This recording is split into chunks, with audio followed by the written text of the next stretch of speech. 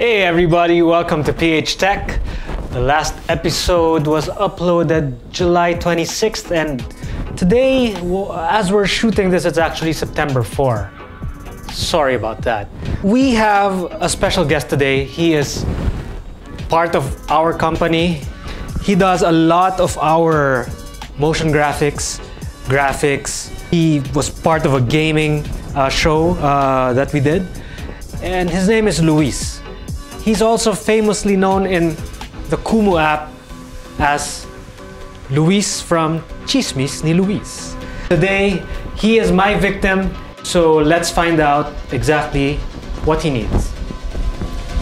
Hey guys, I'm Luis. Luis, unang tanong. Ano yung purpose ng PC na bubuin natin? Well, animation and motion graphics. Okay. Gusto ko maka-achieve ng mga bagay na hindi ko kaya. Yung mga nakikita ko lang sa mga works ng iba. Ganon. Na-amaze ako. Ganon. Kasi hindi kaya ng office computers natin. Well, yeah. Okay. Or naintindihan anyway, kita. Parang takot lang din ako gamitin doon. Yun lang? Hindi ka maglalaro? No games? Well, syempre may games din. Anong games ang nilalaro mo? Mga Dota, GTA, Counter-Strike. Kanyari yun, mga bagong laro ngayon tulad ng Monster Hunter or yung mga upcoming games pa. Okay, so basically kailangan natin ng unit ng PC na kaya maglaro ng AAA games na tinatawag. Yeah. Bukod dun sa mga animation apps mo, anong app pala yun? Usually yung ginagamit mo sa animation? After Effects. Okay, Adobe After Effects. Okay. Pero bukod dun sa After Effects, meron ka pa bang ibang mga kailangan? Kasi guide rin yun sa akin para makapili ng parts, no? For example, gusto mo bang matutong mag-color grade? Yes. Bukod doon, may iba ka pa bang mga pro apps na naiisip? Maybe malalaman ko once na may computer na ako ganyan kalakas. Okay. So yun yung pinaka-baseline natin. Mga gaano katagal sa tingin mo bago mo gugustuhin palitan? Maybe 5 to 6 years. Ganun. Okay, 5 to 6 years. Iniisip ko naman na hindi ko naman aabusuhin masyado yung computer ko. Mas maganda abusuhin. Pero hindi naman yung nag-overheat tapos parang binabaliwala ko lang. Okay, or yung araw-araw ginagamit. Okay, so takot ka sa overheat. So ibig sabihin, kung gusto mo ng 5 to 6 years, hindi naman na 5 to 6 years na yun na siya. So mas gusto mo na na-upgrade siya hanggat sa umabot sa point na hindi na talaga, tsaka napapalitan. Tama ba? So upgradability. Better yan. Okay, upgradability importante. One of the most important questions, anong budget natin? Well, 75 to 85. 75 to 85. Okay, dun sa 75 to 85,000 pesos, ano ang mga peripherals na kailangan kasama? Kasi most ng mga build dito sa YouTube, actually, pag sinabi nilang $1,000, $1,500, usually CPU lang yun. Sa ko rin gusto yung speakers. Okay, Since speakers. gusto ko ng quality na sound. Okay. Kasama rin yun for editing eh. Yeah. Mga Ano pa? ganun. Yung monitor na widescreen, mga ganun. Okay. Ultra-wide. Okay. Anong mas importante sa'yo? Mas magandang spec na graphics card or speaker? Graphics card na lang.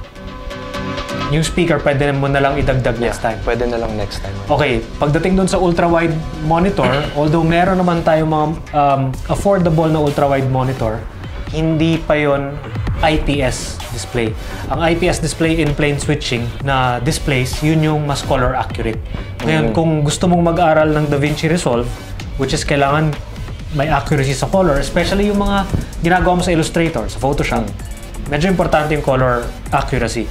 Well, yung IPS na lang pipiliin ko. Okay. Since, yun nga, color accuracy. Sige. Okay. Importante ba sa'yo yung itsura nung PC mo? Well, hindi naman siya priority talaga. So, maybe hindi naman. RGB. It's better, but I would rather yung performance na lang talaga yung habulin ko. Okay. Kung all black yan, wala rin akong pakay. Basta malakas yung maganda yung magagawa niya sa gagawin kong work. Okay. Sige. I have to ask Luis to leave because he has so much work to do. Let's go na. Bye. Bye. With Luis out of the way, let me make some calls. And I am now going to call a shop. Hello. Yes, tatanong lang ako ng stocks. Meron ba kayong... Hello? Okay. Okay. Dadating na? Okay, thank you. Bye.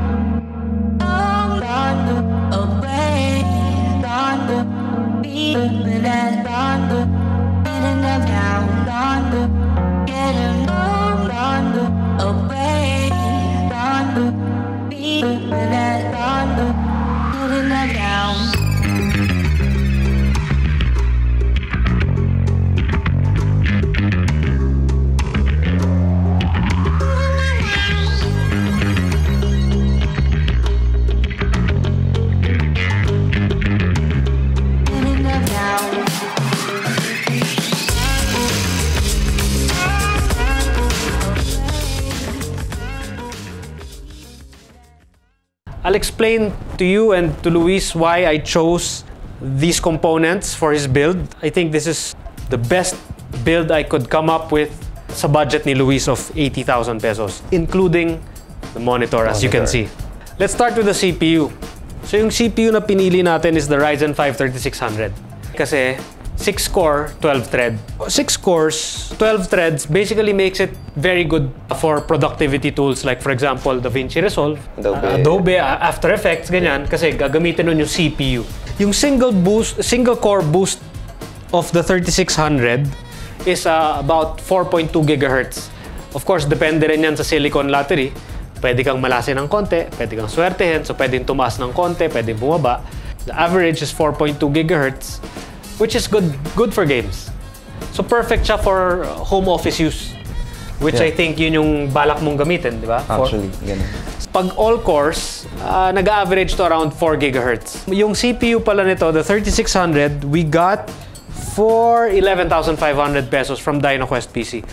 All the parts for this build nanggaling sa DynaQuestPC. This is in no way sponsored by DynaQuest. We did not get any discount whatsoever. The reason why binabanggit ko to is because baka sabihin nyo, bakit mas mura sa ganito or bakit mas mahal yung nakita ko sa ganyan. But the reason why kinuha ko lahat sa DynaQuest is because ayaw ko nang pahirapan si Luis in case kailangan niya ng warranty. Di niya maalala kung saang shop nang galing yung certain component na nagka-problema siya. So ngayon, at least alam mo na pag may problema, DynaQuest ang lahat. Okay, so next, the MSI MPG X570 Gaming Edge Wi-Fi. Yung motherboard nito is priced at 10,970 from DynaQuestPC during the time that we bought it. May mga reviews on YouTube that this motherboard gets hot. Pag medyo nakadagdag tayo ng budget, bili tayong fans. Wala tayong fan sa taas, but there's space for 2 na 120mm or 140mm fans dito sa case. And sa harap, may space pa for one more 120mm fan. Sa likod ng motherboard siya umiinit. So yun. So mas mahirap siyang tamaan. Yes, mas mahirap siyang tamaan, pero pag maganda na yung flow mo sa loob, tapos na ilalabas mo yung hot air from inside, then hindi na magsistay yung heat sa loob. Yun naman yung importante, mapalabas mo yung heat. Right now, meron kang AIO na water cooler na may dalawang 120 fans sa harap na papasok, and then may isa pa tayong space sa ilalim na pwede natin lagyan ng intake din. This board, with its price point, can boost the Ryzen processor to its maximum. So yung ID cooling Auraflow Snow 240, yan yung nakikita nating white ngayon dito. So ito yung white na radiator and yung fans nandito sa harap. Yung dalawang fan na RGB na puti. Yan yung dinadaanan ng water for those that don't know. 3,300, yung reason kung bakit yan yung kinuha ko, very, very affordable. Gets you 2 fans included already for the radiator, di ba? Sa totoo lang, ang fan hindi mura. May mga fans na 1,500 pesos, isang piraso. Isang piraso lang yun. Isang piraso lang yun. Next, which is very important, is GPU. The GPU we got for this is the Sapphire Pulse RX 5700 XT.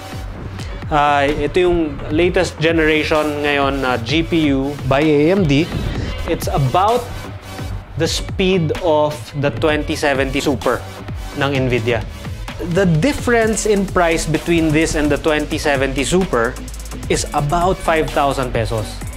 But since Luis is more half-half kasi yung gusto niya dito sa computer niya. Half gaming, half games, and half work. Half work. And because of that, we chose, in his case, it's a better option to go with the 5700 XT. Next, RAM. Dito tayo nagka-problema. Ubus-ubus ngayon ang RAM.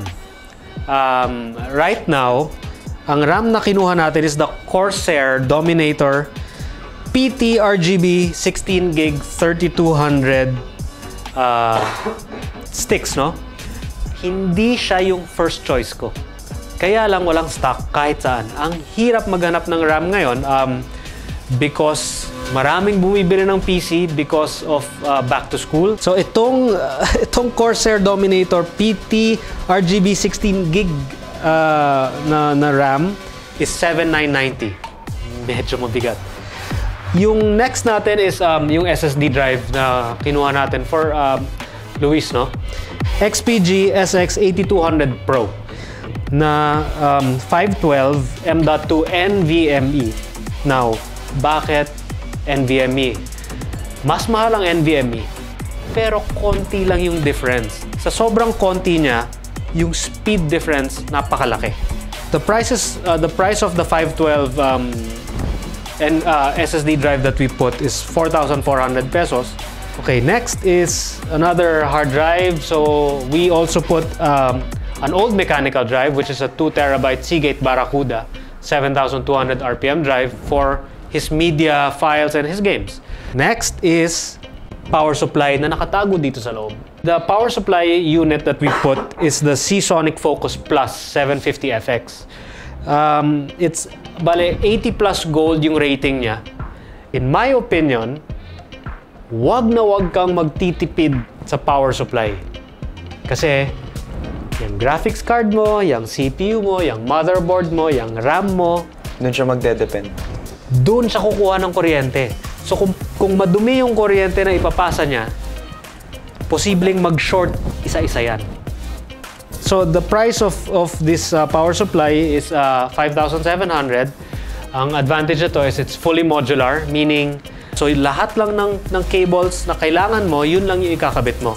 So hindi siya makalat dun sa loob ng case mo, and habang nag-assemble ka, hindi mahirap kasi hindi maraming cables na nakaharang. So, yung case na pinili ko is actually very price-based. So, kumuha tayo ng very affordable na case. This case is 2,750. It's a case by Cooler Master. It is the MasterBox MB511. Yung pinaka-case niya is sturdy. Hindi siya madaling... hindi nagbe-bend? Well, nagbe-bend naman. Nagkaka-dent? Oo, hindi siya madaling ma-dent. Hindi, and maganda yung, maganda yung construction niya. Next is this.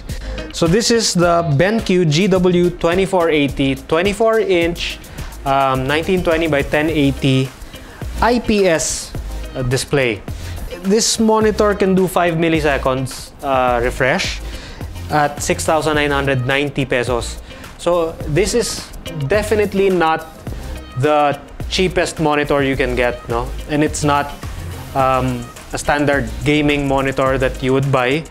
The reason for which is because, like I keep on mentioning, it is a work PC.